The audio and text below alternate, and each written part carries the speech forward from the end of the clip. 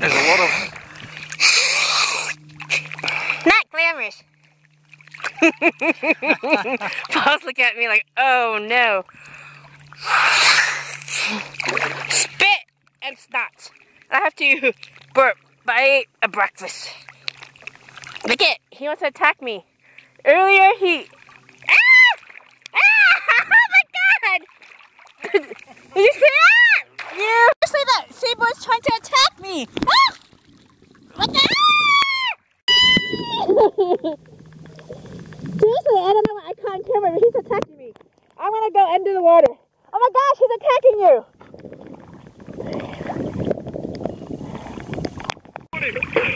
Okay, I'm filming it. Go! Okay, he's attacking Paul now. Instead of let me go closer.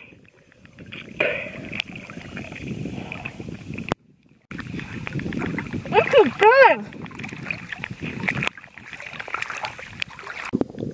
I literally got attacked by that seabird. I don't know, I caught some. And then he actually attacked my hands when I was swimming back. And it hurt a lot, his beak. Very sharp.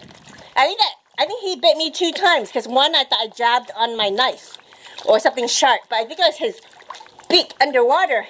And then he started attacking Paul. And I tried to get some, I don't know what I got.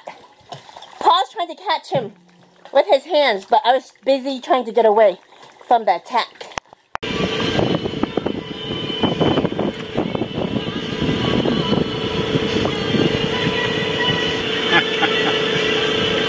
I want to eat him, but Paul won't let me. No, there's not much meat on him.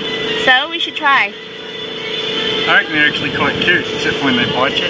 Is this the one that attacked us? Yeah. I thought it was smaller, the one that attacked us. Oh, bite him! Teach him! Ah! Teach him how it feels to... Ah! Stop! Let him go inside the cab. No, he's gonna poop all over the place. He has a sharp beak. Hey, he's gonna bite me.